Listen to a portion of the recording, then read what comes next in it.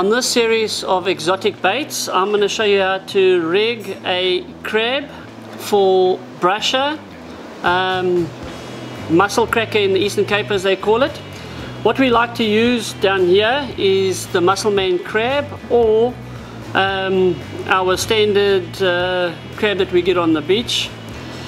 What we need for it is pretty much a sinker, depending on the weight that your rod will throw. I'm using a 5 ounce for the purpose of this episode. The reason we use a teardrop is simply that when the brusher takes off, it doesn't get stuck as easily as a cone sinker or a grapnel sinker, for instance. We're using a hoodlum, heavy duty. As you can see there, it's one of our strongest hooks that we've got. Brusher, Musselcracker have got immense jaw pressure, and they do bend most conventional hooks. I've seen them look like circles when they've finished with them.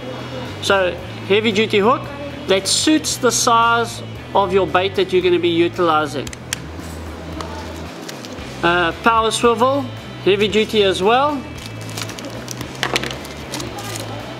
Triple fish, because it's a very hard line and high abrasion line. It's nice that it lies the bait flat on the ground.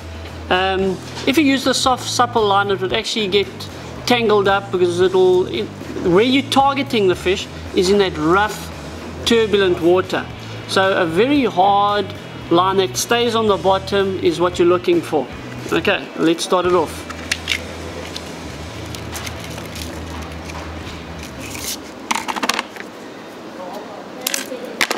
That's 8/0 triple fish, that's what I prefer, guys. There we go. Again, just a simple figure of 8 to join it.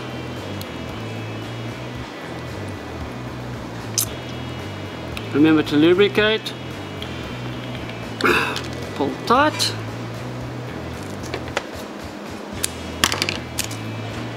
Okay.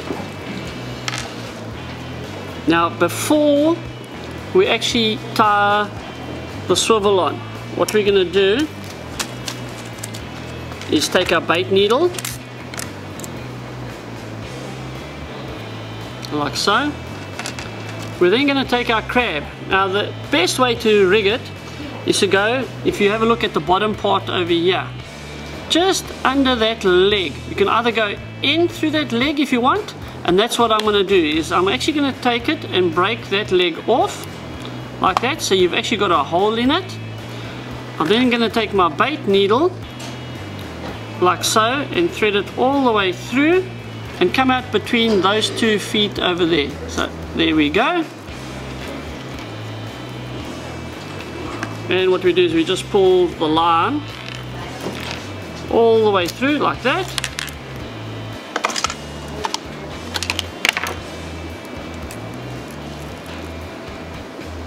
So that's basically what's happening. You just slide it in through the leg, and it sits perfectly on top of the crab over there. Okay. Now what I'm going to do is tie the swivel, and we use a single small swivel. Again, it's to prevent it from getting stuck in the rocks as it's going through the rock. And that's about 40 centimeters, which is more than ample for what I'm looking for.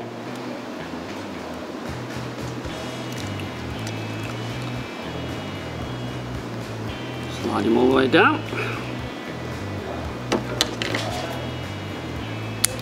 Cut that off. Now we generally take about a 16 kilo monofilament, much thinner than the line that we were using for our snooting. And the reason being, if the sinker does get stuck, it breaks off. We don't like to use running traces for the simple fact that if the sinker gets stuck, it's going to run backwards and forwards, and you're eventually going to lose the fish anyway. So fixed trace.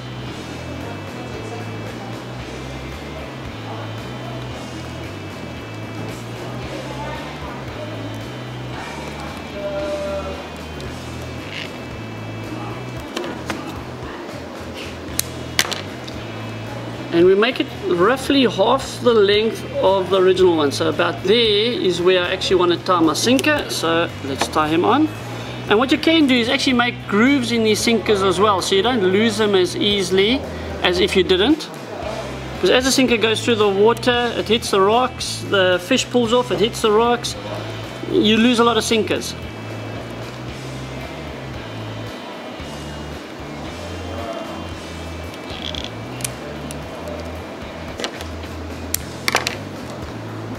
So that's about the trace length. Okay, now what we do is we take these 4 legs over here,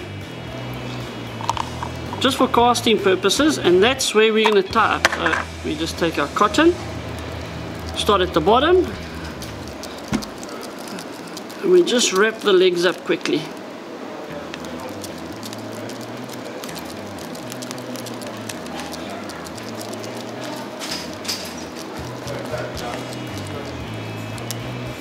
Okay, there we go.